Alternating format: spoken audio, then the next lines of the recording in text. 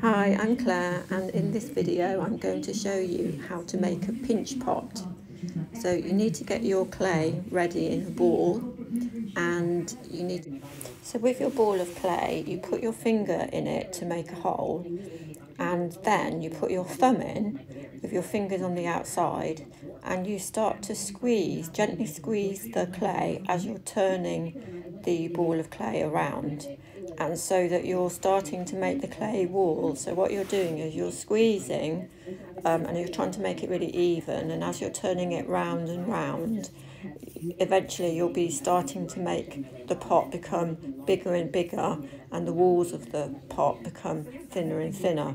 So what you've got to try and do is try and keep the walls of an even consistency. So just keep on doing that, just keep on working with it, and with your sense of touch you'll be able to tell which bits need to be squeezed a little bit more than other bits. It might take a little bit of practice, but you can keep practicing until you get really good at it. As it gets bigger, you can actually get your fingers right into the pot on the inside, and that'll help you to make the shape that you want it to be. So just keep on doing this until you get to the shape that you are happy with. I want to say that it completely upended the work, because I was not necessarily, I would say, surprised by what happened. So it wasn't as if it completely changed my worldview, but it just energized, I think, the execution of said work. We know that the theme of the inauguration from the point of view of President-elect Joe Biden is...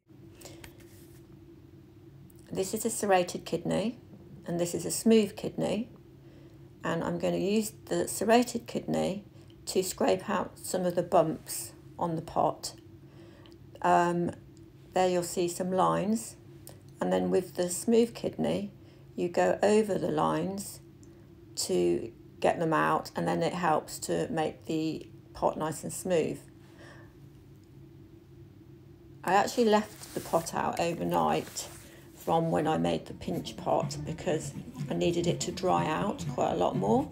So it's dried out to the sort of consistency that you call leather hard, and it's really easy to work on it now with the serrated kidneys to get the surface nice and smooth.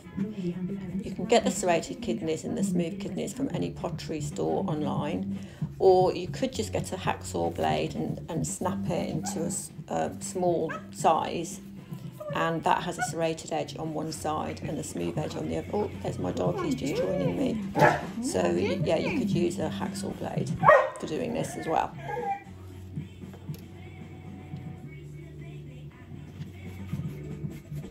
Okay, I've just turned it over and just scraping it on the bottom to make it nice and smooth, and then you can also put the kidneys onto the inside of the pot and scrape around to make the inside nice and smooth as well. Okay, so now I'm just tidying up the top, so I'm just scraping it. You can either do it like this. Oh, that little bit there is a bit of the reinforcement that's been put into the clay, and that's why it's air dry. Okay, so what I'm doing now is I've got the top nice and straight, and now I've got a sponge, and I'm just going to go over the pot. This is just to finish it off, because the sponge will make it extra smooth. And with a paintbrush I'm just getting out all the little bits of clay that are stuck at the bottom of the pot. So that's the easiest way to get them out. And all those little bits of clay, I'm putting them onto a damp cloth, and then I'm just sponging the outside just to make it nice and smooth, and a bit more on the inside. And there we have it. So there is the pinch pot that's finished. So now all you need to do is just let it stand for a couple of days so that it dries, and then after that you can paint it however you would like. What I'm doing now is I'm just, all the little bits of clay that I've taken off, wrap them into a wet cloth, put the wet cloth into a plastic bag, and then the clay will go all nice and soft again. Okay, I hope you enjoyed watching the video.